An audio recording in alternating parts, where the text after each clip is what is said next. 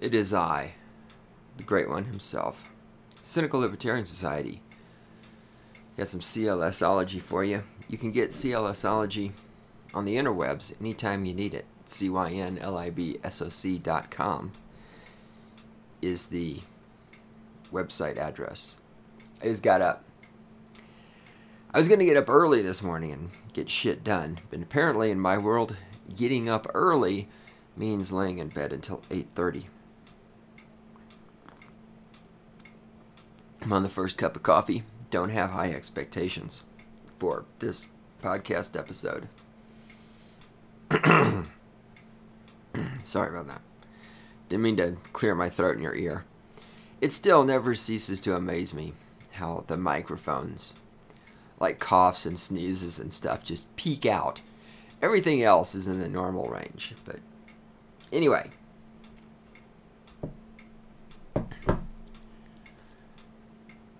Before I talk about what I'm going to talk about, just stumbling around this morning, waking up, I've already had two things I want to mention. Both of them revolve around girls.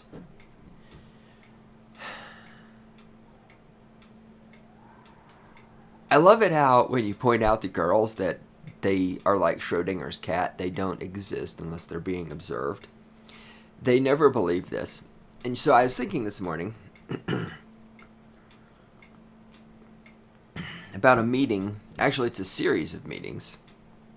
There's an organization that I'm in, and everybody in the organization, except for myself, is a woman.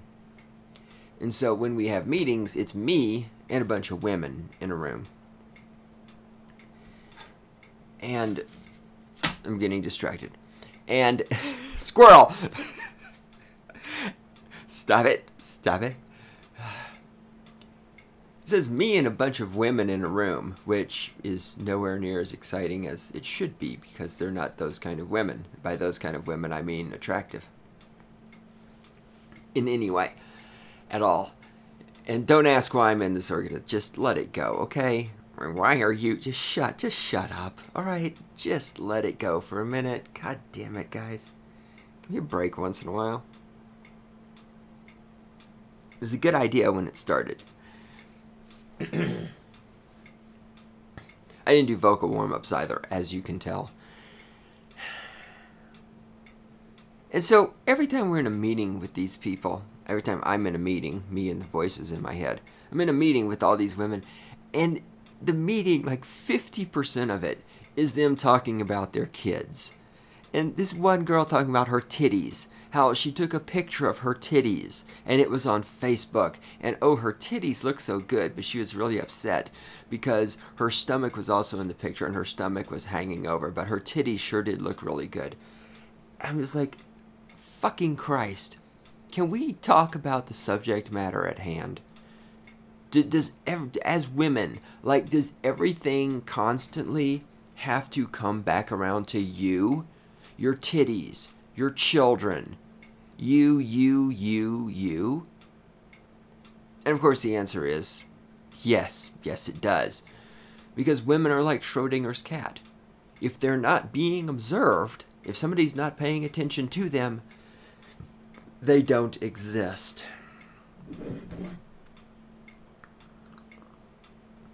My second thought about women that I had, and now I'm going to get to talking about this at some point in the future. Boy, you've heard that before. It's in the pile over there. There's a giant pile of stuff that I need to take to the studio, and I need to review, and then I need to record, in stating the obvious, with the lovely and adorable Randy. In the latest issue of College Avenue magazine, which is the magazine for Colorado State University. It used to come out in a magazine format, and they've cut their budget or something, and now it comes out as a cheap newspaper format. Anyway, there's an article in there about BDSM, 50 Shades of BDSM, and then of course the 50 Shades of Grey movie is coming. And what we see in our society from the behavior of women, from their response to this type of material, you know, as I've said before, what women want more than anything, as Matt Forney said is women have a hole inside of them. And if their hole does not have either a penis or a baby inside of it, they're incomplete. That was his way of putting it, and I've come to agree with that.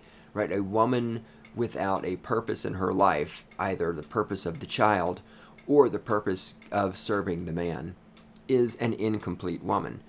And women go through life looking for resources and looking for a man to dominate them, because that's what makes their life complete, right? Is having resources to provide for their children and for their own their excessive spending. Aaron Clary did a great video about this, about how much money women spend and how we could eliminate the entire national debt in, what was he calculated, something 10 years or less. Like, if all the money women spent on bullshit was just used to pay off the national debt, we could pay it off in no time. I mean, no time geologically speaking, of course. But women go through life looking for resources and looking for a man to dominate them. And so the type of men women are looking for are the kind of men who go out, make a lot of money, and then have, sex and butt fuck them and spank them and all this other stuff. At the very same time, in the same issue of College Avenue magazine, there's an article in there about how terrible men are and about how men need to be less masculine, and how that shooter kid who is the feminist shooter, how he was because of masculinity. I forget his name. Who gives a fuck? We'll talk about it then. But the point I'm getting at is that at the same time, young boys right now, college-age men, and certainly not all of them, but many of them, are just being pussified by the system. I mean, yes, there are still some men who are escaping the pussification system and being quote-unquote real men. But most of the men are being taught to be feminist. They're being taught to ask girls for permission and to be all submissive and don't look at girls because they'll get raped and all this other stuff. Oh shit, it's Sunday, isn't it? Fuck, I gotta go do that. Okay. See, now I am getting distracted. Hang on a second. Gotta do this. What the fuck is this?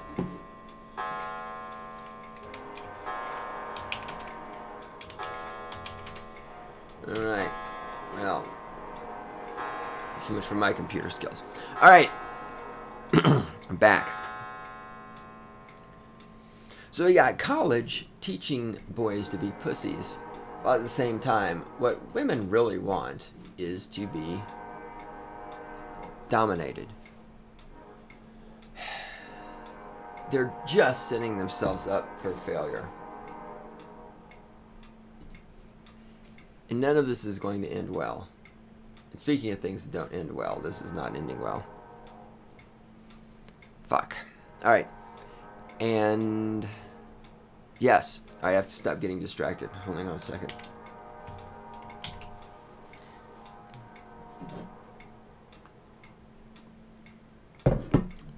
Yes, that was number 2. Now, here's what I was going to talk about today. Markets. Can the market solve problems? Of course, as anarcho-capitalists, we believe the market can solve problems, right? Of course we can. Of course we do.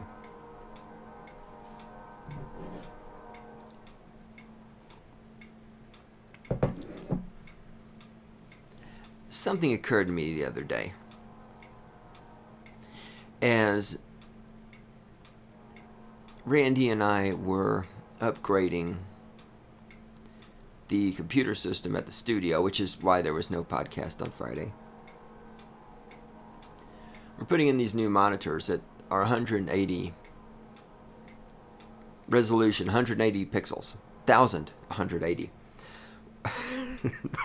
1,080 pixels, on the tall side, right?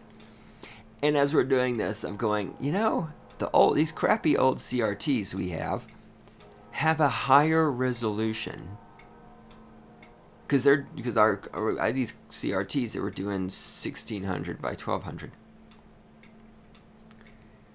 I'm like, why did I just spend? Because I had to spend money because you people didn't send me any Bitcoin because you're selfish and you hate children. why did I spend money buying a computer monitor that's $300 fucking dollars and has a lower resolution than the monitor I already have? Isn't the market supposed to be making things better? Yet, the market gives people what they want. So obviously, a lower resolution monitor is what a majority of people want. Now, I was thinking about this. I was trying to think, why is it the market is giving me a monitor that does 1080 and costs $300 to replace a monitor that I've owned for years and works great and does $1,200? Why is it the market is giving me something that cost a bunch of money that gives me less performance than what I already have? Because if, as anarcho-capitalists, we're going to argue that the market will always eventually come to the best outcome. Now, you can throw in stuff, well, the best outcome takes time and other things, so I get that. But generally speaking, again, I'm just speaking generally here, guys. As anarcho-capitalists, we would say that the market is eventually going to bring about the best solution to a problem, right? But then something occurred to me. Because the market, right, market forces, market is driven by what people want. Right, the market is essentially, if you're an ANCAP, you already know this, the market is a reflection of what people want. It's a reflection of what people are willing to spend their money on, which means what people are willing to invest their time in, right? Because as Aaron Clarey wrote in his fantastic fucking book, that if you don't own it, you should go buy it. You should fucking read this book. His book, Bachelor Pad Economics. I couldn't remember the title for a minute there. Right, money, one cup of coffee, this is what you get. Money is time. Money is stored up time. So when you spend money on something, you're spending your time on it. You're saying it's important to you because, again, if you're a welfare recipient, if you're a parasite, that's different. This is only for those of you who actually work for a living. The market is a reflection of what people want. And as I'm looking at this monitor with its lower resolution, something occurred to me. And that thing that occurred to me is that because the market is a reflection of what people actually want, of what they're willing to invest their time and money in, this is a wonderful, great thing. This is why the market is powerful. This is why it's more powerful than government, why it's more powerful than anything. And then it occurred to me, what if you live in a society where 99% of the people are complete fucking morons?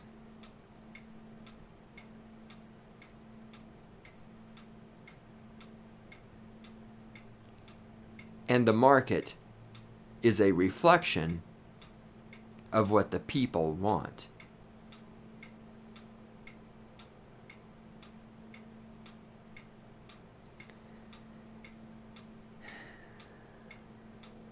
As I've been arguing for a while here on this podcast, the market will work, but only if we stop circumventing natural selection.